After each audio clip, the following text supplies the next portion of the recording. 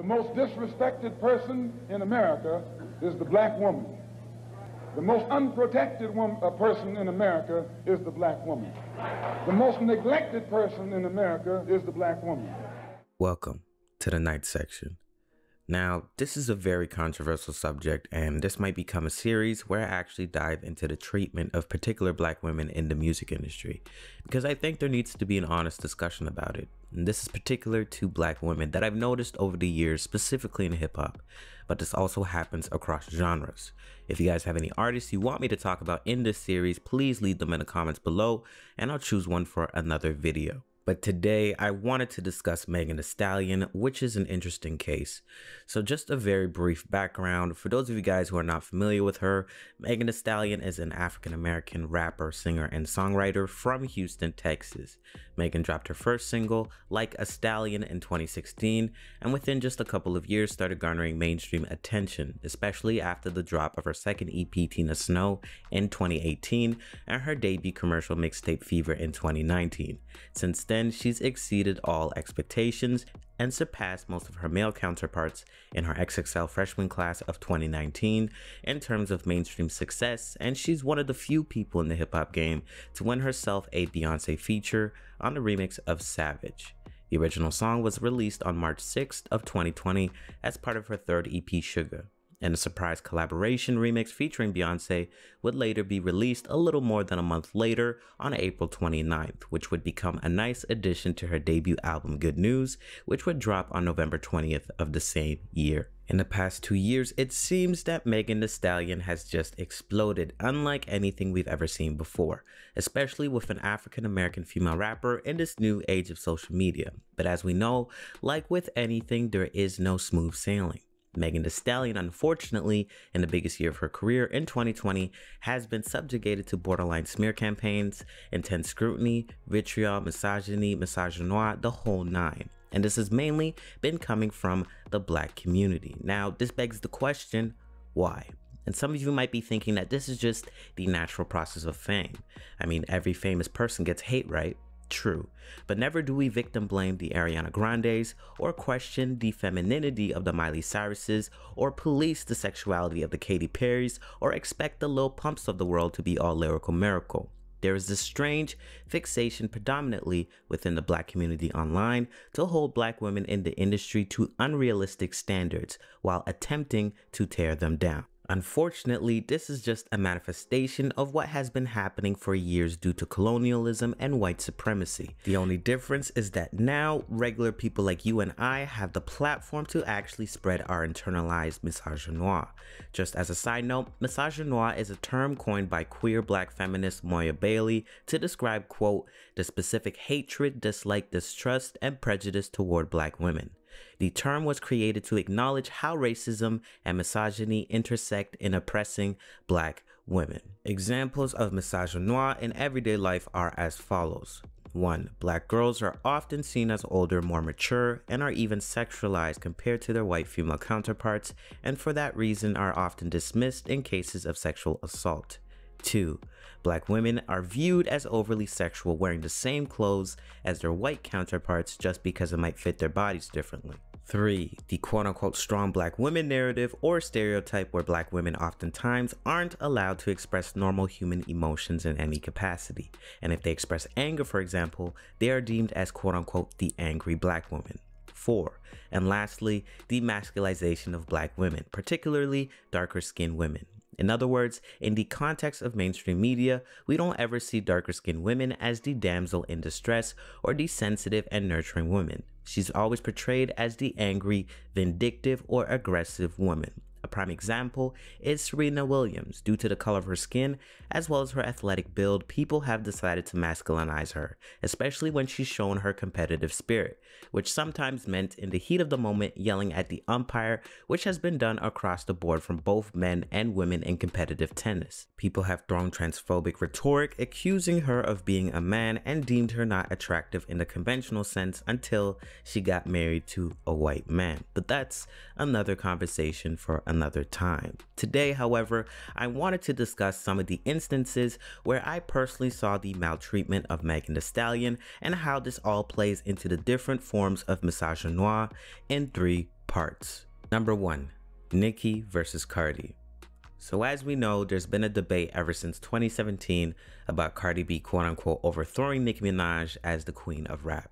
From 2017 to 2019, it felt like everyone turned on Nicki and seems like she was blackballed entirely.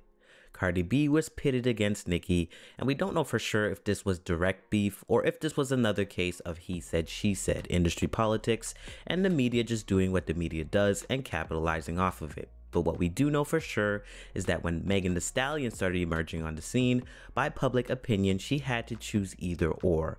In an Instagram Live back in July of 2019, we hear Megan Thee Stallion supposedly throwing shots at Cardi B. Stop fucking playing with us! I rebuke it! In the name of Jesus! Stop fucking playing with us! Say one wrong thing, bitch! No, one motherfucking wrong thing. I'm gonna go write some shit.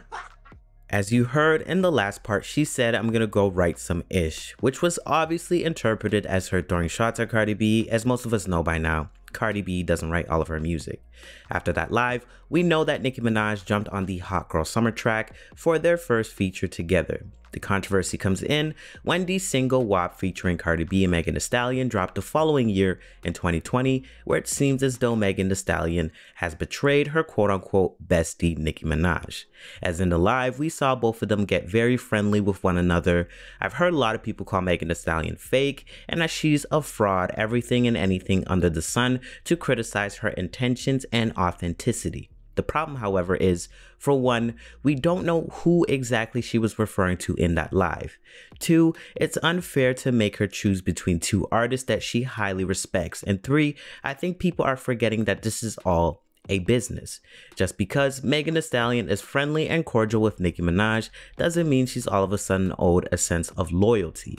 All we do know for sure is that this was a business relationship. And I think it's unfair that, first of all, while we must always pit black female rappers against one another, we do not see this at all when talking about the Drakes and the Kendricks. Somehow they're all able to exist. But for some reason, every time a black female rapper emerges, it's all of a sudden the queen of rap this or the queen of rap that.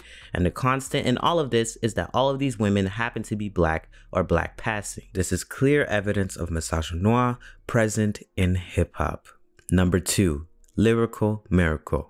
I've noticed that the Young Thugs and Futures can exist without us understanding a word that is being said in their songs, or even knowing if they are rapping or singing in the English language. However, when it comes to female rap artists, all of a sudden we are expecting a think piece on consciousness itself. An example in Megan's case is when we heard the song Shots Fired off of her debut album Good News, where she's airing out her grievances over the Biggie Smalls Who Shot Ya sample. A lot of naysayers on the internet, of course, were claiming that the song was whack. These claims have been made the entire course of her career, and everyone is entitled to their opinion. You don't have to like the music just because Megan happens to be a black woman, but it's this weird hypocrisy where we can enjoy music from several of her male counterparts who aren't on a Jay-Z level per se without scrutinizing them so heavily. But when it comes to Megan, we hold her to such a high standard where she isn't allowed to just be average. But she's also been specifically scrutinized for being quote-unquote hypersexual and making songs with no substance. This is not 100% inaccurate, but why do we not keep the same energy again for her male counterparts when the typical rapper raps about sexual things all the time?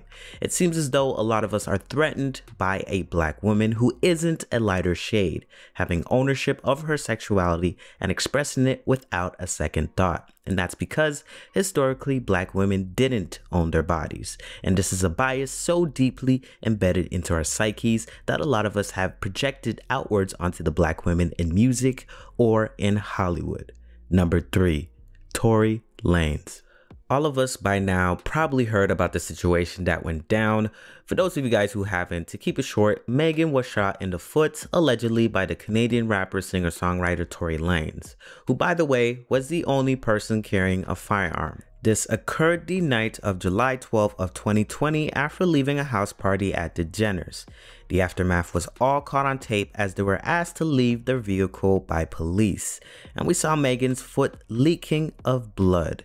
Megan was silent on the situation until rumors and blogs started to run with multiple twisted narratives that allegedly Tory Lanez's team had stirred up. And she cleared the air on an Instagram live by point blank stating, "You shot me." Obviously, Tory Lanez had denied these claims. Now, in a typical domestic situation, especially when it's a man committing an act of violence on a woman, most of us have the sense to believe the victim, or at least give the victim the benefit of the doubt. And I mean, in this situation, again, Tory Lanez was the one charged with possession of a firearm, so most people would be able to put two and two together. But in a turn of events, shockingly to some but not to me, Megan was made out to be the perpetrator in these online streets.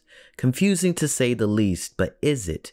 I've seen multiple people on all social media platforms voice their opinions on the debacle, siding with Tory and slandering Megan Thee Stallion, calling her a liar, essentially victim blaming, to the point where Megan actually took a picture of her foot and posted it online in an attempt to show people that she in fact wasn't lying.